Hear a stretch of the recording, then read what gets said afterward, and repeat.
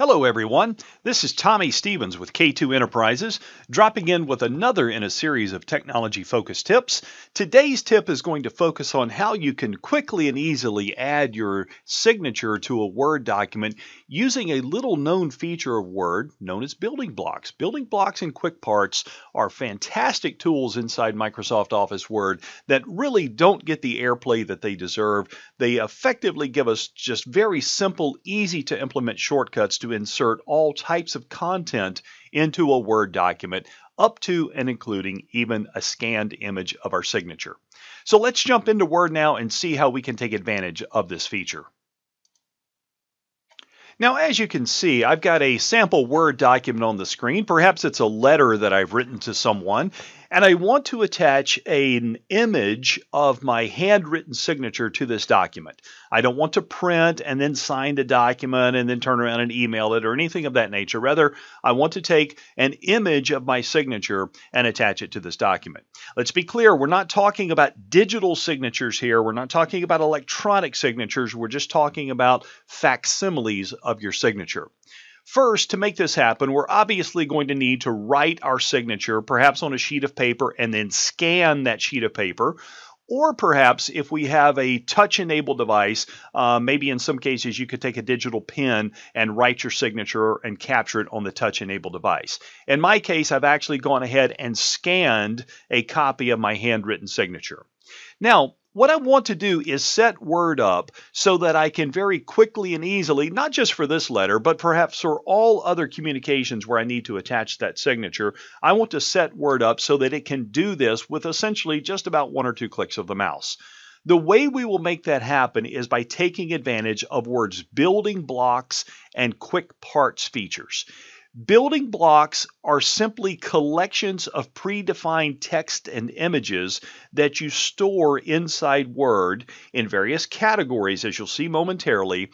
And these building blocks you can then very quickly recall and insert them into your document.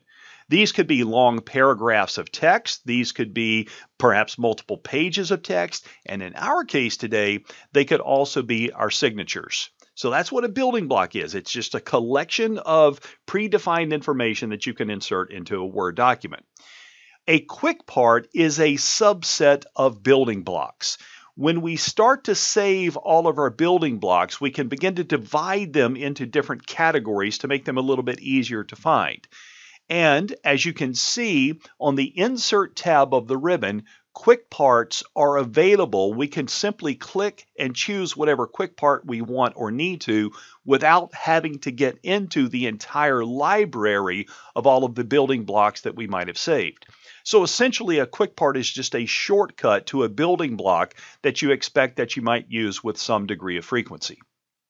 Now, to begin the process of setting Word up so that it can save and recall my scanned signature, I was about to mess up and call it a digital signature. To begin to do this so that I can recall it as a QuickPart, probably the best way of approaching this is to go ahead and insert a copy of your signature into the document manually.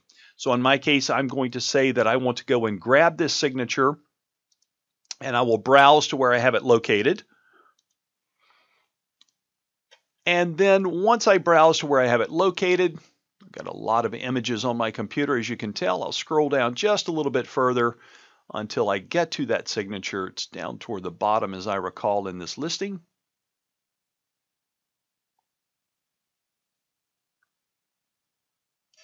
There it is. So I will click and go ahead and insert that into this document in kind of a manual fashion, and I'll go ahead and resize it, kind of clean things up just a little bit as if I were actually going to use this. So we've got the signature in the document the old-fashioned way. Now what we need to do is save it so that we can bring it back in as a QuickPart moving forward. To make that happen, make sure that the signature image is active. Make sure that it's the selected object on the screen, and then go to the Insert tab of the ribbon and click underneath QuickParts and say that we want to save the current selection to the QuickPart gallery. Now, when I click and say that I want to save this to the QuickPart gallery, I'll give it a name. I'll call it, for example, my signature. I want to keep it in the QuickPart gallery so that it's accessible directly off the ribbon. I could change that to other galleries if it were necessary, but QuickParts in this case is probably the right choice. I could further add a category to it, add a description if necessary. I won't take your time to do that. It's pretty obvious that when we say my signature that that's what we're talking about. Finally, I will click OK to complete the process. Now at this point, that signature has now been saved as a QuickPart. In fact, you see that I have deleted the original signature that was already there. Let's suppose I'm in another document now and I'm ready to sign that other document. All I have to do is go to QuickParts and there is my signature. I click on it and bingo, it's in the document. This is a real simple, real effective way not only to insert your signatures into documents, but frankly, any other text that you might have. Long disclaimer messages or standard paragraphs in contracts, any and all of that can be saved as a building block, labeled as a QuickPart, and then easily recalled upon demand.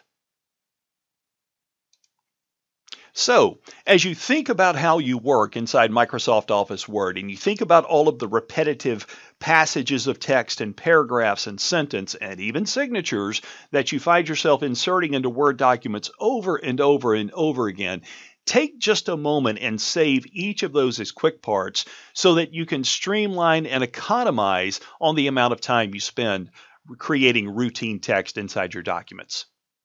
On behalf of everyone at K2 Enterprises, thank you for stopping by. We hope that you found this tip to be useful, and we look forward to the opportunity of sharing additional information with you in the future. Stop by often. We refresh the videos on our channel periodically, and again, hope that you'll find the content to be useful.